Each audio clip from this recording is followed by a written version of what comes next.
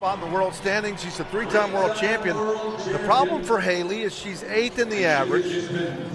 She just finished this off with a couple of go-around wins and see where the money finishes up. You also have to think Haley's having to tune all of that noise out right now. She knows that Sister is capable of a great run.